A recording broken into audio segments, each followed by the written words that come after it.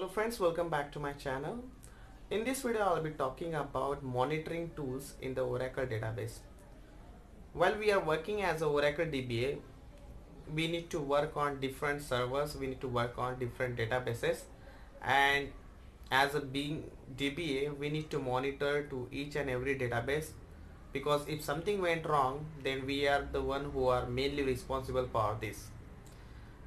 But again, the thing is we cannot monitor each and everything manually.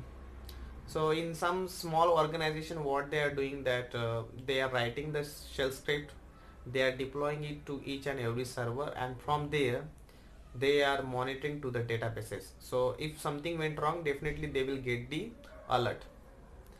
But each and every organization don't have the shell script, or maybe.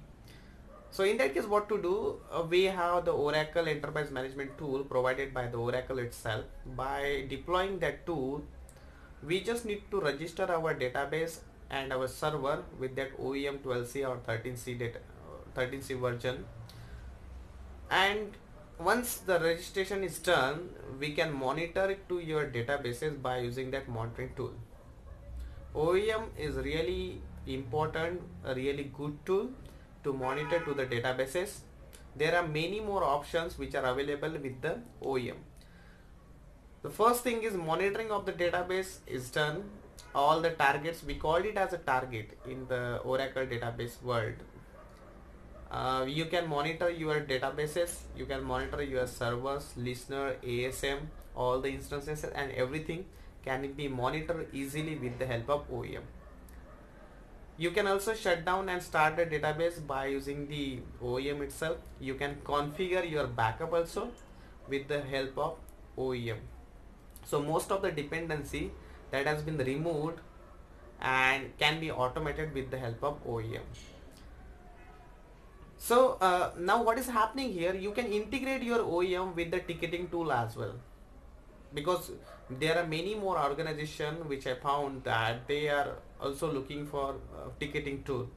So now we have a OEM on the left hand side, we have the ticketing tool on the right hand side. There will be an integration. Now if something went wrong, OEM is the one who is monitoring to the database. It will provide a signal to the your ticketing tool, and ticketing tool will depend upon the priority of that signal. It will generate the ticket, and that ticket will be assigned to your group, your DBA group. So you need to acknowledge that ticket, you need to understand the problem, resolve it, and just close the ticket so that you can save your SLA.